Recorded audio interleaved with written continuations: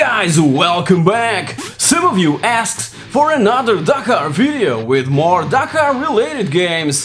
Finally, the wait is over! Let's take a look!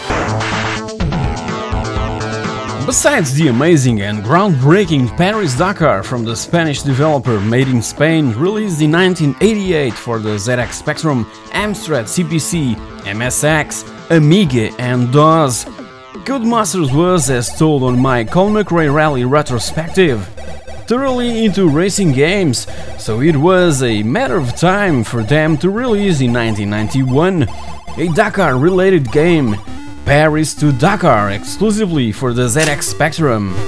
It had nothing to do with its more strategy-based Spanish counterpart, and definitely way less enjoyable. The only feature worth mentioning is a chance of racing with a rally car, a buggy, truck or bike. But prior to these, and as mentioned on pixelthing's episode dedicated to my top 16 games for the TurboGrafx and PC Engine, Victory Run was released in Japan in 1987 and a couple years later in the United States. It would offer us the chance to drive our vehicle from Paris to Dakar through various types of terrain, and we would be forced to use manual shifting, something that scared casual players right in the first kilometer. Also, by the end of '87, a strange Dakar-related game, developed by Isco, was released for the Famicom. Paris-Dakar Rally Special! This odd and unusual sort of racing game, with a title that sounds like something we could eat at a McDonald's, would mix elements of so many different genres in gaming, like driving and racing, action, shoot 'em up, adventure, and even platforming. This is, I believe, the farthest we can go in what Dakar-related games are concerned. By 1989, the French software house Cocktail Vision published African Riders 01 from fellow French developer Tomahawk that would start to explore the Paris-Dakar license. It would place us directly in African stages, going as fast as possible from point A to point B. The fun part is that we're not forced to stay in the market path, so, and to avoid all other riders, it's highly advisable to venture off the road in every sense of the sentence. But obviously, there's many hazards to consider and to avoid, like old barrels from previous races, camels and sand. This last one could really slow us down, but fortunately, we can simply switch from 2 to 4-wheel drive and off we go. Simply follow the instruments below, being also careful not to break them, and we'll reach the checkered flag in a good position and ready for the next stage.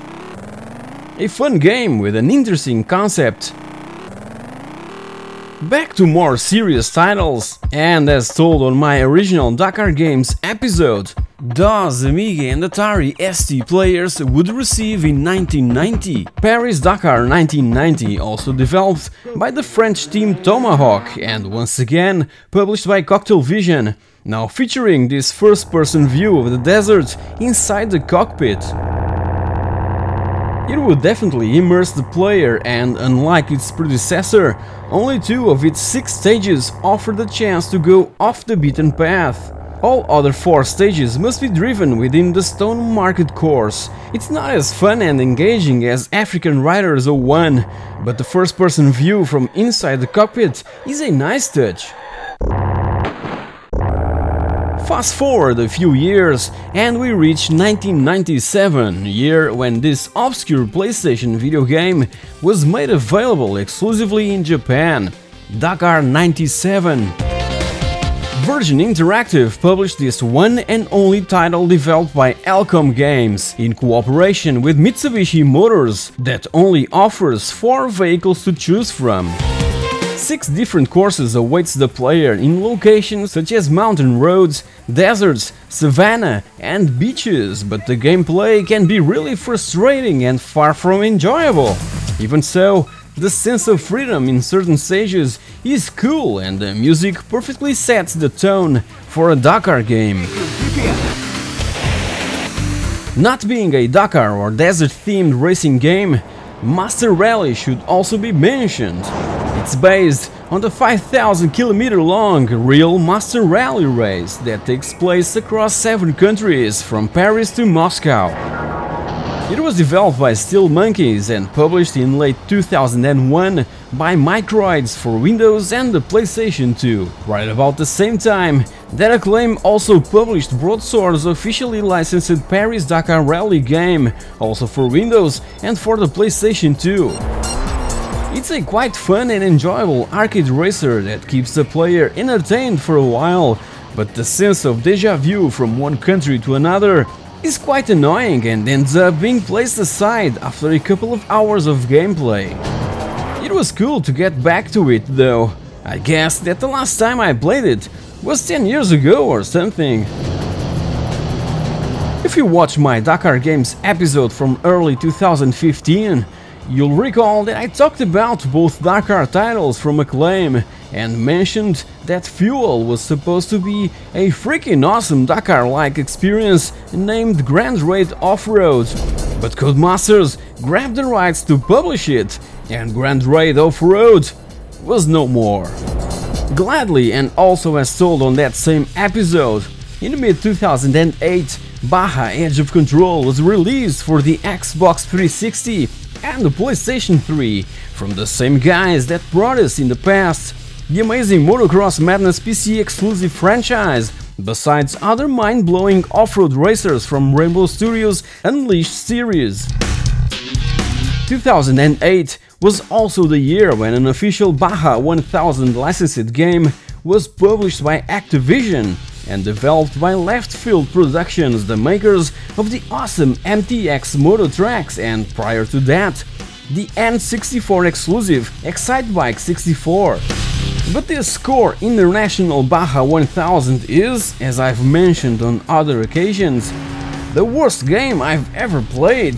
It's a complete insult to the racing games genre, a licensed title that totally missed its point, that was simply to offer the chance to players to tackle and participate in such a respected and mythic event such as the Baja 1000. So, and as for desert-themed racing games, Baja Edge of Control is still my favorite, and almost 10 years later after its original release, ended up being remastered for the current-gen systems, the PS4, the Xbox One, and even the PC. Grabbed it day one and I'm absolutely loving it, trying to complete it on its highest difficulty setting. Sound is slightly worse and the small bugs from the original stayed intact, but the graphics are sharper than ever. A must-have for all fans of off-road racing. Check my complete review of the 2008 original Baja Edge of Control if you missed it. And by November of 2017, this Portuguese studio Big Moon Entertainment announced at Lisbon Games Week that they were working on an official brand new franchise of the greatest off-road race in the planet. This first entry, known as Dakar 18, just received a reveal trailer. So guys, hope you've enjoyed this part 2 of Dakar related games, and I'll leave you with this mind-blowing trailer of a game that I've been waiting for since I played Paris-Dakar on my ZX Spectrum back in 1988. Please enjoy and let me know in the comment section below your thoughts about it. I'll certainly make a complete review when the game launches. Again, if you've enjoyed this video, please like, share, subscribe and click that bell icon so that you're notified when the next video becomes available. Thank you very much for watching and I'll see you all in the next episode. Dakar!